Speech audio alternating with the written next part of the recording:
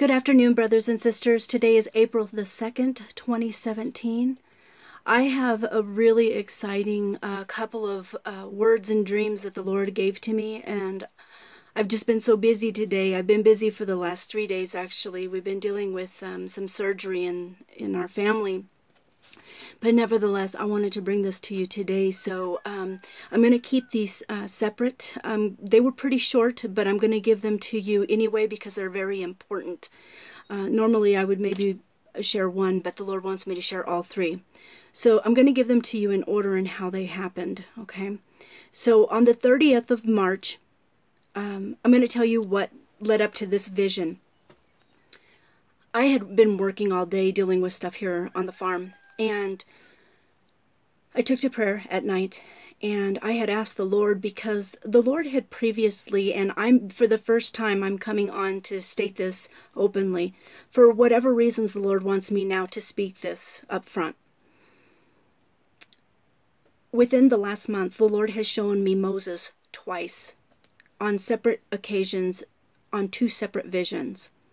I didn't understand it, of course, because they were just very quick, but I understood, I received knowing that it was Moses.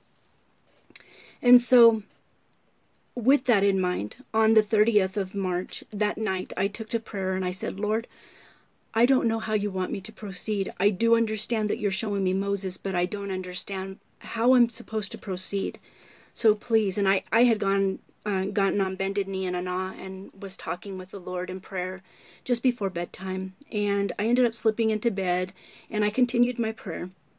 And on this night, because of what I had prayed for, and that was for more information regarding how to proceed with the visions, the prior visions of Moses on 2 separate occasions within the last month. And so I was sitting there in bed and I was continuing my prayer, and the Lord showed me what appeared to be like in the search engine bar of a YouTube, and the words that were there. It was a written vision, and in that vision, the words God's 10 books was written. I could see it in the vision on what again appeared to be a YouTube search. Now, my spirit right away and just common sense told me that it was the 10 Commandments, especially because of what I had prayed for and the other things that he's been showing and having me read from, which is Genesis and Exodus. And so I knew that this centered around Moses.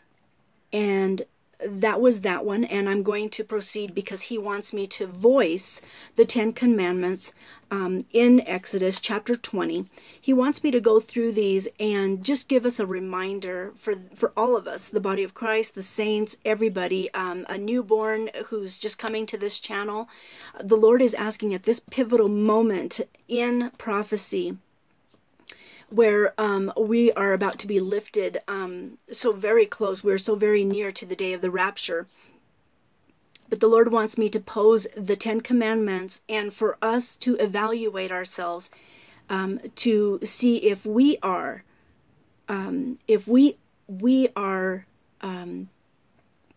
abiding by the 10 Commandments, because these are so very important to God himself, our Father. And so I'm going to go ahead and start with that, and then I'll share the other 2. So again, this was a vision, and the words were God's 10 books is what I received on the 30th of 2017 of March. And God spoke all these words, saying, I am the Lord your God, who brought you out of the land of Egypt, out of the house of bondage. You shall have no other gods before me. You shall not make for yourself a carved image, any likeness of anything that is in heaven above, or that is in the earth beneath, or that is in the water under the earth. He wanted me to go through these with you because it's very important, and he's had me cover these before on previous assignments. So the first one is very clear. He is a jealous God, and he only wants us to worship him. He is our only God. Now, the part about making carved images, okay, a lot of people who are used to what they were taught when they were younger, I also was taught this, okay, serving the Lord comes, you acquire knowledge. You don't just know it, you acquire, and he will correct you and tell you what he expects of you, and then you make those corrections accordingly. This is one of them right here, because any traditional, any families are going to have the crosses and, the medallions, the rosaries, things of that nature. So this is what the Lord is touching on this. And pardon me, I'm trying to get through this because a lot of people, they don't want to sit in on 20-30 minute long videos. So I'm just giving this to you as quickly as possible. He tells us specifically in this one that he does not want us to make carved images, any likeness of anything that is in heaven. So that means Jesus, what maybe somebody might think as of God, angels, things of that nature. He's telling us he doesn't want anything, any likeness of anything that is in heaven above or that is in the earth beneath. That's obvious. I'm not going to give him any authority, by the way. Or that is in the water under the earth. So in the water under the earth is what he's telling us. And I won't touch on that one, but you can go through these and try to understand the scriptures yourself as well. You shall not bow down to them nor serve them. That means you're not supposed to bow down to the Virgin Mary, a saint of the a statue of the Virgin Mary, a statue of Jesus, because nobody knows what Jesus looks like unless he has come to you personally, which I have had the privilege of the Lord appearing to me in a vision at the beginning of my walk. But that's not what this is about, okay? It says here that you shall not bow down to them nor serve them, and there's a reason for that. We're not to also worship, with like the rosaries. And I know that that's not what a lot of people want to hear, but this is the truth. This is not my word. This is the word in the Bible. The Lord tells us not to do these things, okay? Now, I understand a lot of people have grown accustomed to doing these things. There's a lot of things that we've grown accustomed to. They've become man-made doctrines and traditions, a lot of them involving paganism, whether you want to believe it or not. The narrow path is called the narrow path for a reason, okay? Because you are to go by the Bible strictly on what it says. We cannot, guys, we cannot cherry pick.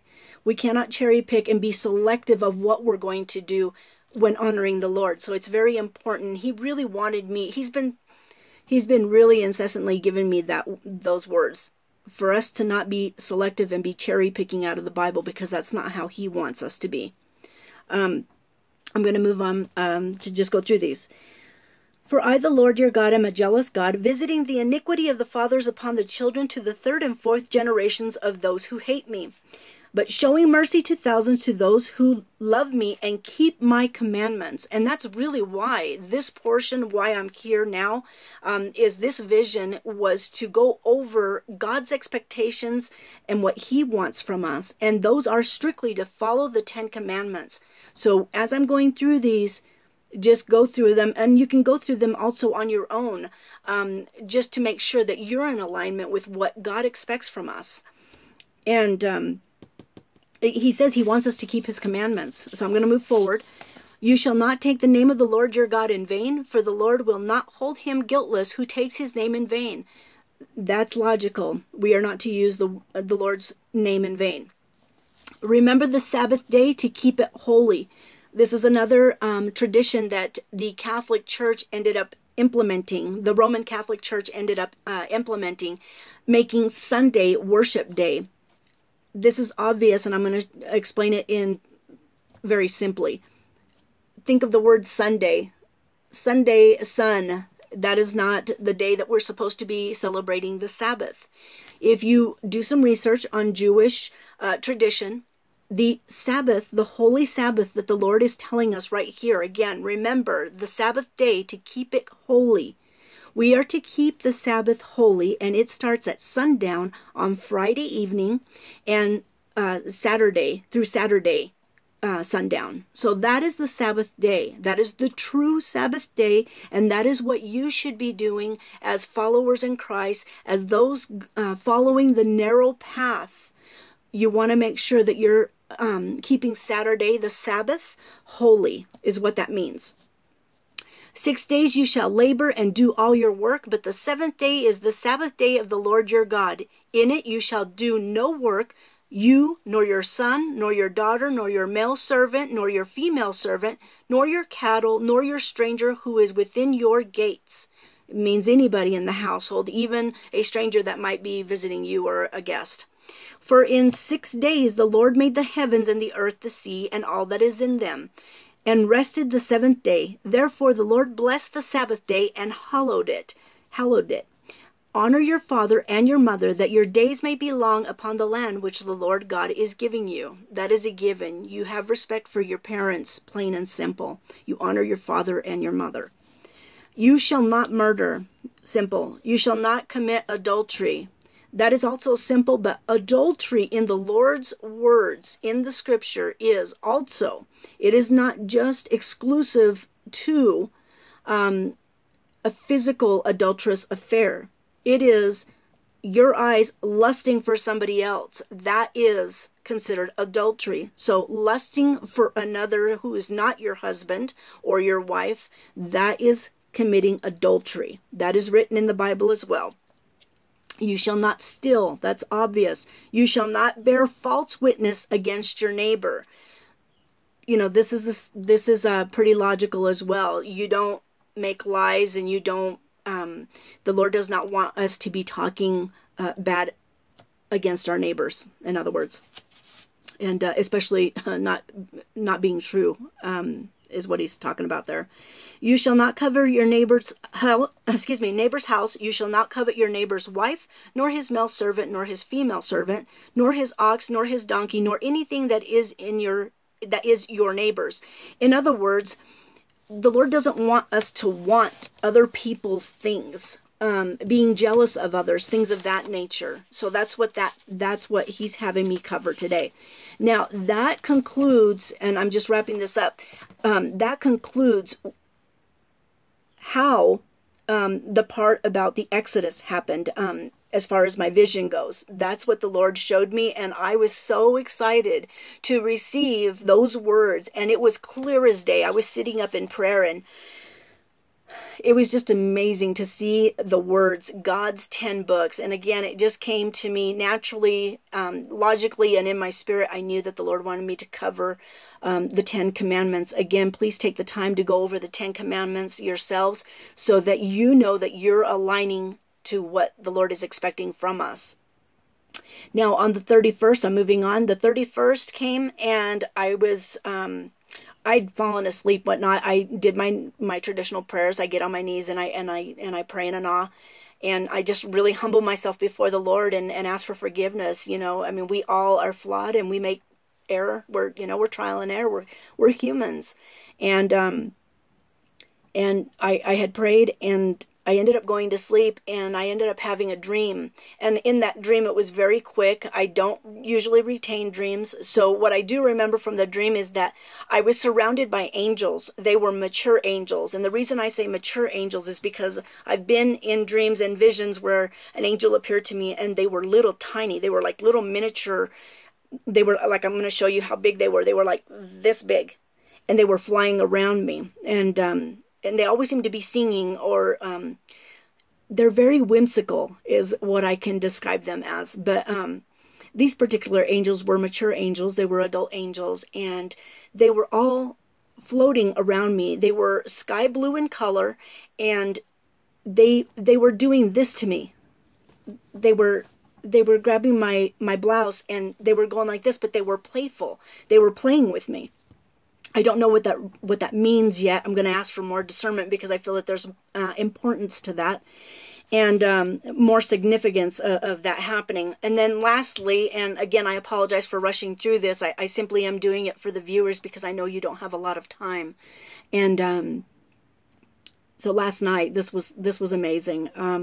And it was actually, last night I fell asleep, I prayed and everything, and I was just about to wake up when I had this dream. So it was this morning, just before I woke up, because again, I don't retain my dreams very well.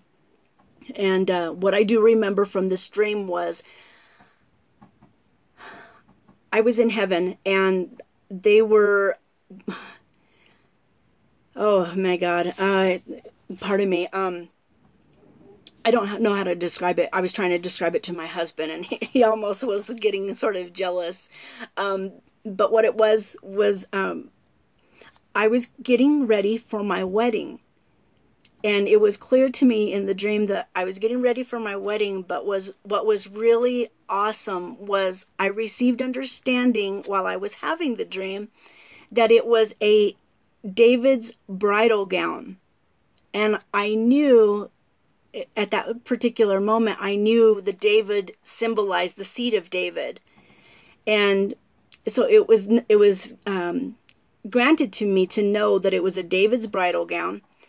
And I was surrounded by, and I received knowing about this. I wasn't told this, but I knew in the dream that those who were around me were preparing me. They were helping me. They were helping me get ready for my wedding. And they were elders from heaven. They were I can't say the elders, they were elders in heaven, and they were getting me prepared. One of them was doing my hair. One of them was, for example, putting my earrings on, but each one of them was doing something to me. They were preparing me for my wedding. And I just thought it was so amazing, because just to receive that is such an honor. It's just such an honor. And I pray that this inspires our brothers and sisters, because I know that all of us, we've all been under spiritual attack, but please know that if you are abiding by the Lord and you are striving your very hardest daily to abide by the 10 Commandments that are so very important to our Father God, just know that we're almost home, and just stay positive as much as you can. I know that it's hard. I don't talk about our private life, and we've had so much going on, but it's just by the grace of God that I'm able to get through this. So I just hope that this encourages you. And if I could just describe these, the vision even more than I could, and the dreams that the Lord has given me, I pray that this gives you hope. Because, honestly, it might take you a couple of times, as it did me too. But please do not give up praying on your knees and asking the Lord to reveal something to you, because I can tell you right now, He has revealed it to several of us, that He indeed is pouring out His Spirit upon all His flesh right now.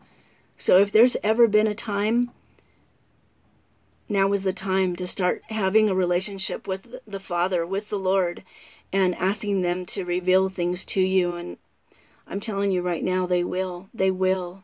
Don't be discouraged because you don't hear something the first or the 20th time. But please get on your knees in awe, as the Lord has told us. And, humble yourselves before Him, and just know that He loves you so very much. He loves all of us. And lastly, I'm just going to end it on, I wanted to share with you, I did hear back from Rachel, who loves the Lord's channel. And she is doing good. She's resting. The Father has told her to rest. And she did give apparently a last video, and it had to do with famine, that famine is coming. And that's what the Lord had her do. And so she has to be obedient to Him, just as any of us do. So she is doing good, and she just sent her love. So I just wanted to let you guys know. I know a lot of you have asked for Sister Rachel, and she's doing okay. And I just ask all of you to keep her in your prayers, because, she is a mighty soldier of love, really, from the Lord. And it's important for all of us to pray for each other in the body of Christ, because the Lord certainly would like to see us more unified. So I just want to send my love to everybody. I love you all. You're all my brothers and sisters, and regardless of what's said out there or whatever, I've always said I love my brothers and sisters. I do, and we all have our own gifts, and I'm happy for all of us, genuinely happy for each of us. So I love you guys. God bless you, and I hope that this makes you happy, because I know it did me. So I'll stay in touch with any words that I receive from the Lord. God bless you.